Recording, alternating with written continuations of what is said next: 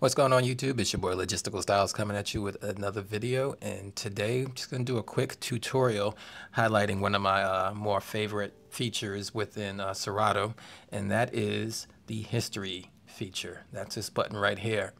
The history feature will allow you to go back and look at all your different sessions that you've had on this computer. It allows you to go as far back as pretty much since you started using the computer. In this particular situation, this is a new installation on my Surface right here, so I don't have a lot of history, but I do have some sessions showing, and you can see in those sessions what music I've played. Some of these songs are not there anymore because I've removed them, but you can go into your history and see what songs you've played and the order that you played them and what time you've played them. And it comes in really helpful when you may have done an event and maybe someone complained and said you played the dirty versions of a song, or they said you repeated music or whatever. You can actually go back in and look and see what you did play and what you didn't. You can also see what songs you loaded up and what songs you didn't actually play. Obviously the songs that are blue are the ones that you actually played. The ones that are white may have been the ones that I just only loaded up and listened to in my headphone but never actually played.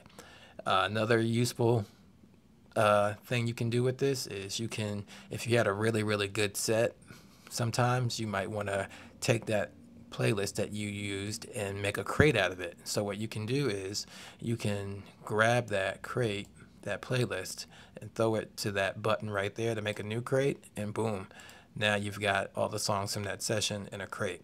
And you don't have to really think too hard about what you played. You can go back and look and see what you played. If there were some songs that were good, you can keep them. If you want to take out the ones that didn't do well, you can remove them. So it's something really cool that you can use to help manage your playlist and to keep track of what you've been playing. Now, another really cool feature about this is you can actually export these playlists.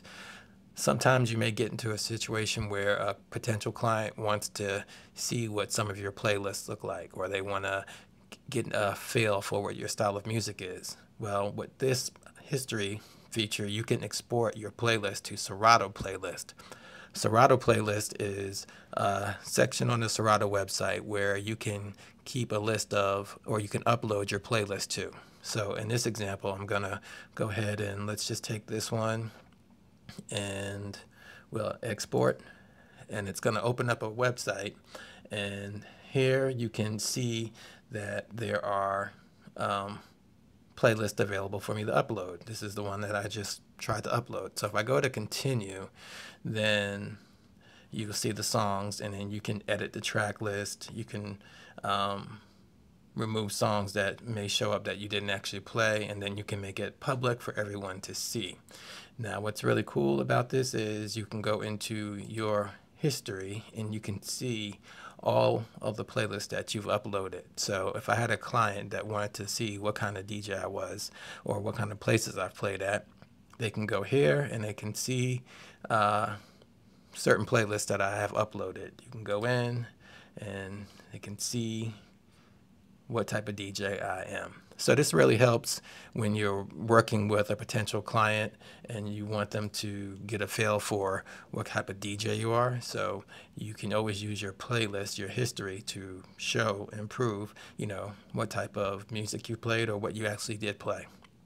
So just a quick tip. Hopefully this wasn't too long of a video, but I'm going to try to do a tip video maybe on a daily basis, and we'll see how long I can keep the momentum up. But if you're liking what you're seeing, don't forget to comment and subscribe, and just be on the lookout for the next video. All right, peace.